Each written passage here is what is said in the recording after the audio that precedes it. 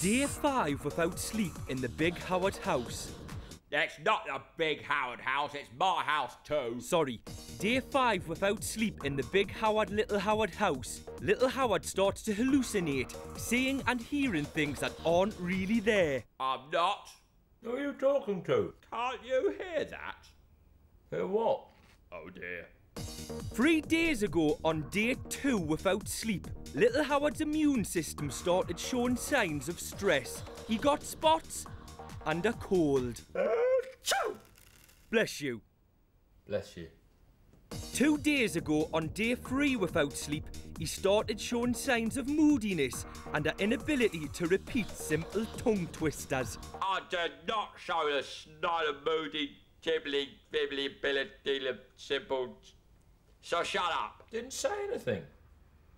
On Day 4 without sleep, he started having memory lapses and a difficulty concentrating. I did not. Or did I? Sorry, what were we talking about? You alright, little Howard? And on Day 5, he started going properly loopy. I think you should go to bed. Never.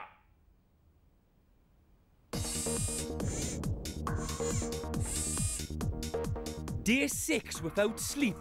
Little Howard's speech is slowing and he's having difficulty naming common objects. My face is flowing and look, that is the thingy.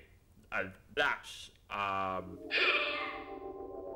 is a great big grinning robot. Hi there. Can you pass the milk, please? Well, pass him the milk then.